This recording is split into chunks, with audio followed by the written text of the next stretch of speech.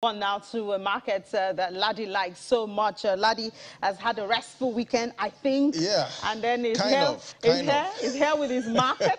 I hope your market didn't rest. Well, it looks quite good over the weekend. It still kept on that pace we saw, from last week. And I think you were at 41 fair greed and on now Friday. we're about 45. If you go to the good. We're getting sentiment really there, close to greed. Yeah. I'm waiting to see Good greed. time I've not seen greed in all months. through in months. Yeah.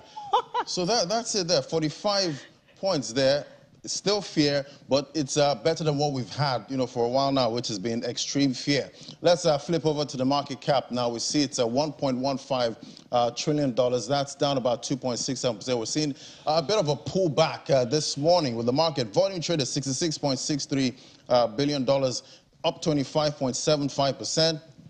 Bitcoin dominance there still at 40.83%. Let's flip over now. Let's see what's happening with the price of Bitcoin, $24,388. It's down 1.60%. We did touch $25,000 over the weekend. We're now volume traded $27.94 billion. We're seeing Monday do some of that pullback we normally see in the past there. And we saw Ethereum too. Ethereum did get up to $2,000. And now it's $1,923, down 2.44%. It was a great weekend for the crypto market. Now we see volume traded $16.73 billion. Let's move on to the top alts by market cap. We see it's all red this morning, even though we had green over the weekend. We're seeing BNB there $318, having a pullback there, down 1.43%. Cardano down 2.60%. eCash also down 3.24%. We see XRP looking more like a stable coin. I keep saying this. It's down 2.15%. Let's bring in Solomon Amunde now, digital market analyst. Hello, Solomon. Good morning, Laddie. Good morning, Solomon. Great to have you. So we're seeing a bit of a pullback this morning in the market. How are you seeing it? It's quite healthy. Bitcoin has actually established a support at $24,000, and all we're doing is we are testing the support. We might likely break to 23,400, but I doubt we would stay that low. But what I'm expecting basically for this week is I'm expecting Bitcoin to make a move to actually break $25,200. We saw that happen early this morning around 3 a.m. So I'm still expecting us to try that within the week and most likely hit 26K. So I'm still very much optimistic that we would see 26K this month. Right, quite interesting. And over the weekend, we had that issue with Tornado Cash, that mix there. It's been, we've seen the U.S. there. They've suspended that account and their GitHub and all of that. What does this tell us about decentralization? Because we're seeing, a whole blockchain there being shut down. Okay, so basically with every new technology, you have people using it for good and some persons using it for bad. And in the case of Tornado Cash, the U.S. Treasury Department, their stand is over $7 billion have been illicitly moved and vanished into thin air by the use of Tornado Cash as a mixer on the Ethereum network. So based on that, they're actually shutting down and blacklisting the Tornado Cash and saying that no U.S. citizen should make use of this. Now, generally, this is actually bad for the crypto and blockchain community.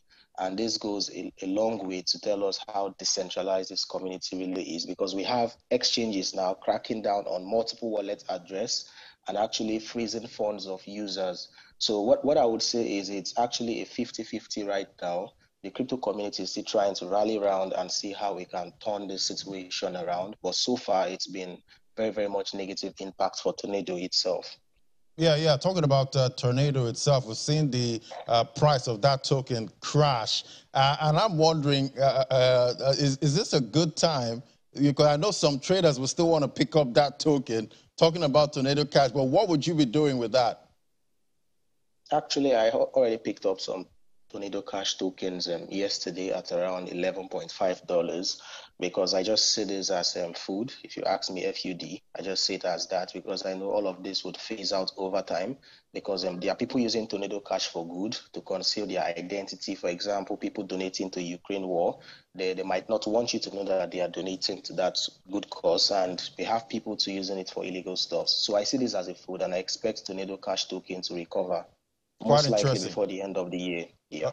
All right, quite a risky move. I know some will be scared, but obviously we have that Warren Buffett mantra there, buy when others are fearful and sell when they're greedy. Thank you so much, Solomon. Exactly.